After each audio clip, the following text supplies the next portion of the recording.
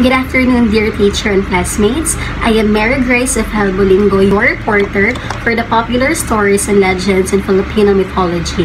But before diving in with one complete story of a legend in our country, allow me first to explain to you of what is a legend in our country and how does it originate. Alamat is a Filipino word for legend or folktale that is used to refer a legend in our country. Our country as well is rich with these mythical tales that are unique to its region of the country, the Ilocanos, the Tagalogs, the Visayas, and the Mindanaos. There were several unique cultures and traditions that exist within the confines of its many islands.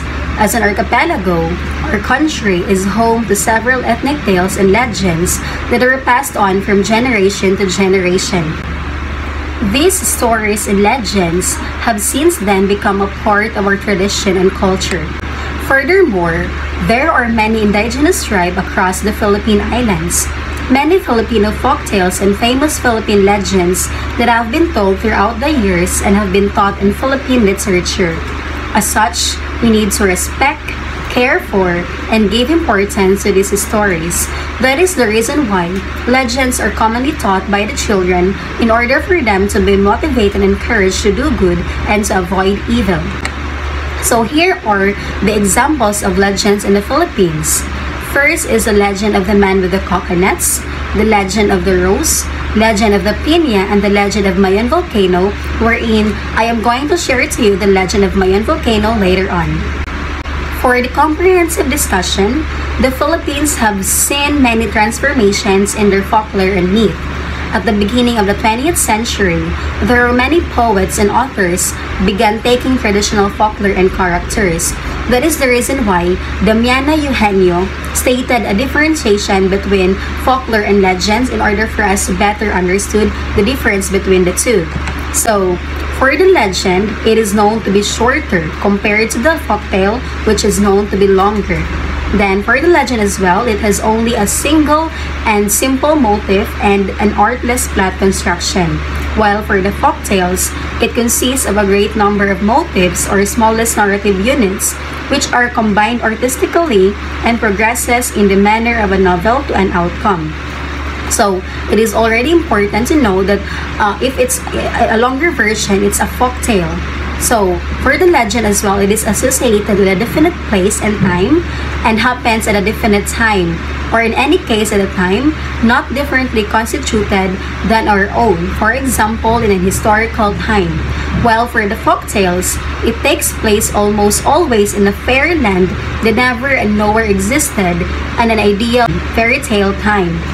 Then, for the legend, it likes to narrate especially on successful attempts to raise treasure, deliverance, and the like, and with a frightful, often tragic ending. So, just like for the story in Mayon volcano, it usually consists of a tragic ending. It's never been happy. Then, for the folktales, it is an idealistic in its conduct. So, for example, in the fairy tale stories or in folktale stories, the ending usually is they live happily ever after. And now allow me to share with you one complete story of a legend entitled The Legend of Mayon Volcano. A long ago, in a place called Ibalon, there was a beautiful maiden. Her name was Daragang Magayon, the daughter of Makusog, the chief of the tribe. One day, Daragang Magayon strolled down near the river while crossing. She stumbled down on a rock and fell quickly in the water. She swiftly swept down the stream by the current. "Help me! Help me!" she cried and cried. Fortunately, her cries was heard by Panganuran and his bodyguard Amihan. "Thank you for risking your life to save me," she cried. "How can I repay you? My father is the chief of this tribe. Surely, she will reward your heroism, whatever it takes." Her beauty immediately captivated Panganuran's heart. He realized that he finally met the perfect woman for him. At the same time, Daragang Magayon was attracted to him. Panganuran then asked permission to Makusog to marry Daragang Magayon. But Makusog could not permit their marriage. Tribal law forbids marriage outside their clan. As tribe leader, he had to enforce the law. But as a father, he wanted to make his daughter happy.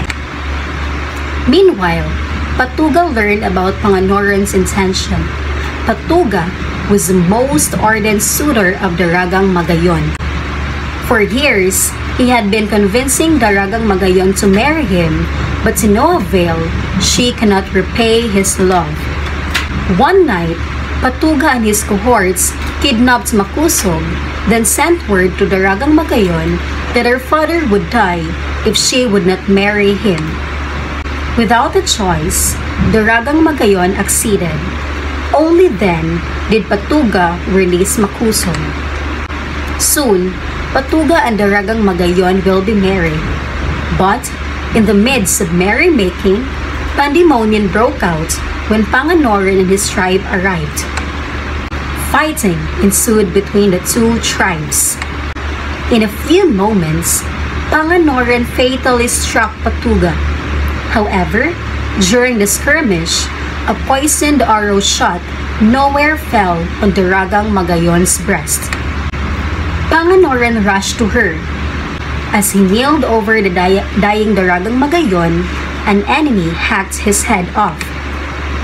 After the battle, Daragang Magayon was buried, and her death was mourned all over the land where she was put to rest. After the tragedy, a mountain mysteriously appeared. This mountain is now known as Mayon.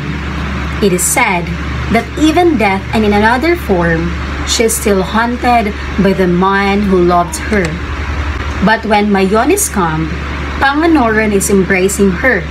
The tears of Panganoran are shed at the time of his grief. Until today, many is still delighted by the love story behind the legend of Mayon volcano.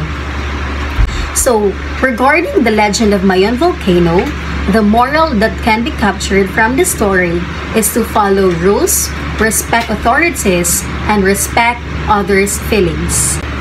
In the story, Panganoran went to Makusog, who is the father of his loved one named Daragang Magayon, to ask permission to marry her.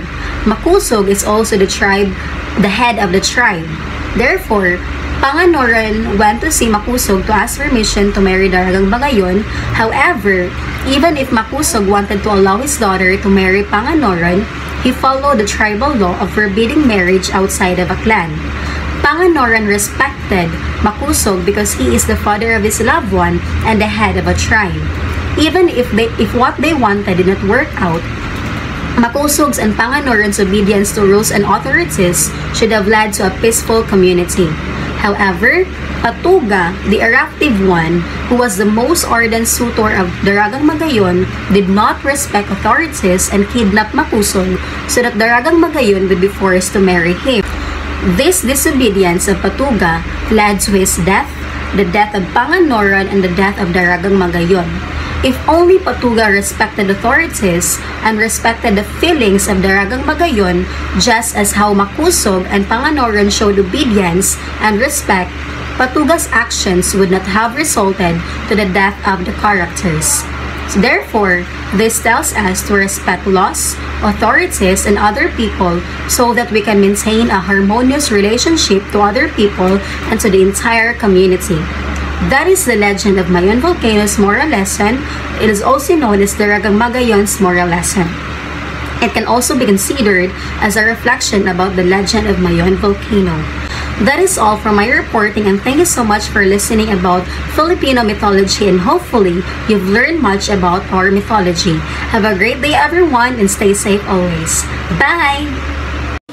Once again, we are the Group 9 members in Filipino mythology, together with my group mates Miss Rave Micah Tanyeza, origin and literary background, Jade Ninia Maritunda, who discusses the earliest hero, Miss Jean Versales, who discusses about the popular stories and folktales, and with me, Miss Mary Grace of Helbolingo, who discusses the popular stories on legends.